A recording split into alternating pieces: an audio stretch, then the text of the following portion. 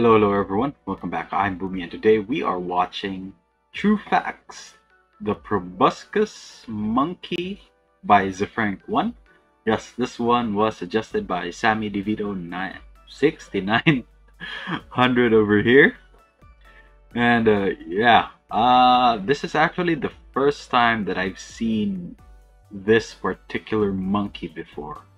So I do not know anything about this. Just like most, if not all, of my reacting to animal videos, I do not know a lot about them. So yeah, let's go ahead and learn together with this video. I'm sure it's gonna be funny. The typical zefrank humor is always gonna be funny for me. And yeah, let's go ahead and check this out. So remember, if you like my reactions, don't forget to leave a like. Let me know your thoughts on the video down in the comment section below, and consider subscribing. I am trying to get up to 1,000 subs this year, so hopefully you will help me out. So yeah, also don't forget to leave your suggestions on what I should check out next. That being said, let's go ahead and watch the video. This episode is sponsored by Curiosity Stream, smart TV for your smart TV.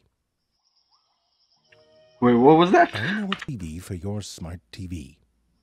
True Facts is not for children, nor is it for adults who don't act like children. Okay. I know what you're thinking. Oh, that's such a big We're going to nose. laugh at that monkey, aren't we? And yes, we certainly are. Yes, we are. But you should know the monkeys are laughing right back at you. What with your little floppy... well, we'll get to that. But first, let me tell you about these monkeys. Man. This is the Proboscis monkey, which has Proboscis, a very okay. unusual feat. All right, it has a big nose. Like rest on your chin, you could teabag yourself sort of nose. It is out of proportion, compared to our proportions anyway, and we find that funny. In nerd, the Proboscis monkey is called Nasalis larvatus, which roughly translates to nose like a mask. And the person who named it that probably dressed up as a dick for Halloween. You know, like they had a mask that looked like a... well, you get it. In any case, the Proboscis monkey is part of a group of monkeys called the odd-nosed colobines. Another monkey in that group is Rhinopithecus, which roughly translates to nose monkey, a name given to a monkey that barely has a nose at all. Yeah. This snub-nosed monkey can look a bit like it snorted lots of cocaine through a pair of scissors. But those lips though. Not nose, though. From the side, you can see it's just very small and upturned. Sure, I think it's a bit messed up to single out a few related monkeys and call them Those look like a lot of the girls today. Monkeys by their noses is apparently the hot thing to do for the science hippies. Monkeys are basically divided into two main groups, Platyrrhini and Catarrhini. Platyrrhini means flat-nosed. These are the New World monkeys who often have sideways-facing wide-set nostrils, like squirrel monkeys or tamarins. Catarrhini means down-nosed, and these are the Old World monkeys, including macaques and apes, and the mandrill, which at least deserves a runner-up in the odd-nosed category. I mean, it looks like it rear-ended a unicorn that was stopped at a traffic light, all the way up to the eyes. The Proboscis monkey is a down-nosed monkey that took the concept and just ran with it. In males, the external portion of their nose, the part that is outside the skull, can grow so large you can't play gotcha nose with them. You'd have to use your whole fist. They don't have to cup their hands to smell their breath, though. That's a plus. But listen, there's someone else in the down-nosed group with an unusually big external nose. The second biggest. It's us. I know what you're thinking. My nose isn't that big. Of course it is. Look at that fleshy pyramid sticking out like that. I mean, come on. We have to tilt our friggin' head to the side when we want to kiss. Snub-nosed monkey can kiss straight on, no problem. I mean, if one of them sneezes, the other one might toot a little, but that's all right. I'm telling you, we look hilarious. What? No, Jerry, I'm not going to talk about the erections yet. Now, the male proboscis monkey's profound nasality is most likely the result of sexual selection, which is the corner of evolution where all the weird shit happens. There are a couple ways it can go down. One way is driven by how females decide which male to get busy with. For example, let's take these beards here. Let's say a female has a gene that makes her attracted to a longer tail. Now she gets out there and gets down with a longer-tailed male. Now the gene for longer-tailed males and the gene for being attracted to longer-tailed males get passed on. And now you've got males with longer tails. But if females are attracted to longer tails, then she's going to choose males with longer tails. Put that on repeat and see what happens. In the case of the Sacabula, you wind up with more tail than bird. Congrats, you're a sexy bird now, but you have the flying style of a floppy trash bag that's been caught in a whirl of wind. These outsized male ornaments can also become but traits. If you see that at night though, that looks scary as shit.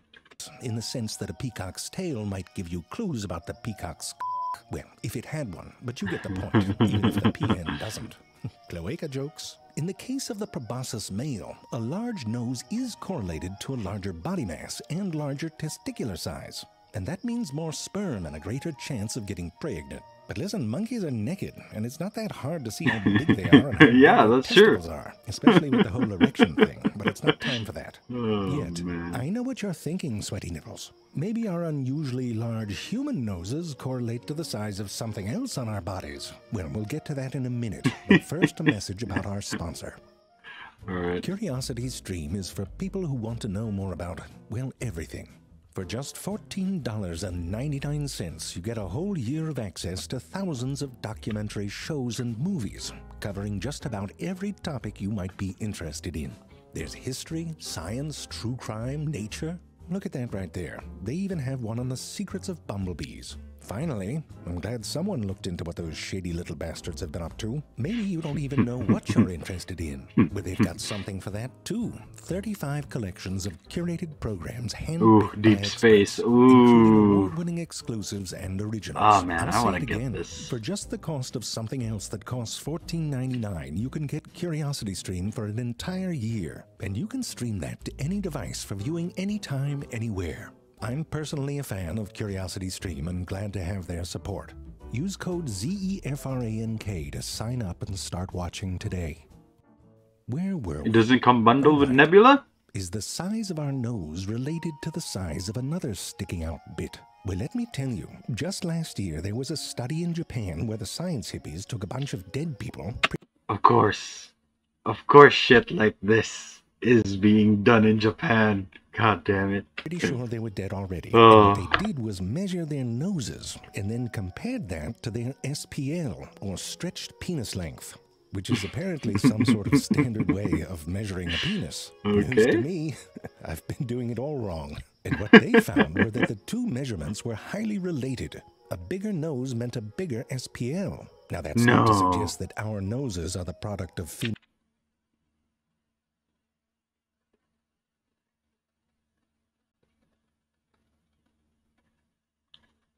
No. What does my short stubby nose say about me? Fuck! Female choice sexual selection, and that might only be part of the story with the proboscis monkey. But female choice isn't the only flavor of sexual selection. Another driver is competition between males. When the bros have to fight each other to gain access to females, adaptations that help them win a fight are selected for. Often this results in the evolution of weaponry, like long canines or tusks, even in animals that only eat leaves or vegetables. The proboscis males have quite a bit of competing to do. Their social system is organized into harems, where one male Harems. has access to a number of females. I know what you're thinking. Those noses Oh, don't look like man. weapons to me, unless you count a good noodle slapping. But they still can be used in combat, sort of. These monkey harems often live close to one another, and females sometimes decide to move between them. So there's plenty of opportunities for fights as males defend their turf. But fighting is a real bummer. They can get hurt.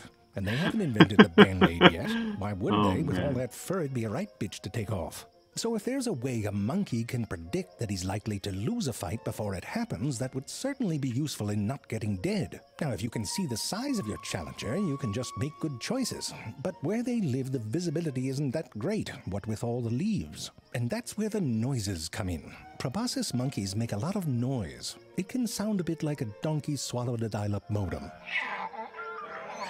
I think you know where this You is okay? headed. A larger nose helps make a louder, lower sound, and we already know that large noses correlate to large bodies. So a male can listen to another male's call and decide if he wants to rumble. And the females, they're listening in too, because a louder sound means bigger testicles. I'm telling you, it's a whole thing. So the proboscis nose might be a bit of a both it's and, always gotta starting deal to with the evolve as a size. signal for males and then driven to extremes by female choice. These monkeys have something else that's both used to attract mates and to warn other males. Go ahead, Jerry. Now, humans have more of a right place, right time sort of erection. For the proboscis monkey, the time is always and the place is everywhere. They have a brightly Oh colored and no, this is always gonna get me permanent erection. demonetized It's even though not I'm always not yet turned up to 11. monetized. There's the sort of everyday walking about erection. This one's measuring his SPL. And here's a more elegant cocktail party sort of erection. But they reserve a more straight-up male-spreading erection as a warning for when they're about to get aggressive. We don't do that. It's a shame. Would make MMA weigh-ins more exciting. Well, Conor McGregor certainly showed up to fight. But no, we can't even use ours to flag down a bus. Trust me, I've tried it. Bus kept going. And I know what you're going to say. I read somewhere that the human male genitalia is proportionately larger than what the apes and the monkeys are carrying about. That is like the most human thing to think. It's like how everybody says their hometown has the best drinking water. It's bullshit. The researcher Alan Dixon, son of Dix, so you know he's for real, he looked into it and found that humans are pretty unremarkable and average down there. But what about our big noses? There must be something special there. Well, no surprise, the science hippies can't even agree on it. One idea was that when we moved to colder places, bigger noses were better at warming and moistening the air. That one's refuted. Not just futed, they futed it again. There's another idea that our big noses gave us stereo smell for navigation. Not refuted, yet. And then there's the simple idea that it's just the byproduct of our bigger brains. As our skulls got bigger, our faces flattened, leaving our nose out there like a little flesh island. So just remember, if you want to laugh at a monkey with a big nose and a funny-looking penis, call up a friend and get naked. It's a hell of a lot cheaper than going to Borneo. All right, so you want a statue of the monkey, right? How big? Oh, that's big. You want it, like, realistic? Lifelike? Oh, okay. Well, what about the erect, Right. No, I understand. The tourists. How about this? We put grapes in front of it. Yeah, no, that's no problem. Anything else? Oh, it's a fountain? Oh, that's new. All right. Well, in Italy, a lot of times the water comes out from the tip of the... Well, hear me out. It would come up from behind the grapes in this really beautiful arc. Oh, I've got it. We'll make it look like it's vomiting. Oh, damn. That is fucking scary. Oh. Ah, that was a good one. That was a damn good one. Yeah. I thought it was proboscis, but it was proboscis. Proboscis? I think it was proboscis. Regardless, this monkey. Yeah. It always weirds me out when evolution is dictated by the sexual needs of the female, because that is what mostly happens to most animals. I mean, we saw the bird. It didn't have any other advantage aside from being a more sought-out male to have the longer tail, but hey, that is what the female burbs want, so... Oh man, I don't even know what to say to that video. It's just funny overall, just like every other zefrank video. Yeah, that's just gonna be it for me today, guys. Link to my Twitter is down in the description below. Go and check it out if you want to. And if you're new here and enjoyed the video, don't forget to leave a like. Let me know your thoughts on the video down in the comment section below, and consider subscribing. Like I said, I am aiming for 1,000 subs this year. I know that's a bit too hopeful for me, but hey, it can't hurt to dream, right? Yeah. Also, if you have any suggestions you'd like me to check out, leave them down in the comments. That being said, thank you so much for watching, and I'll see you all next time. Bye!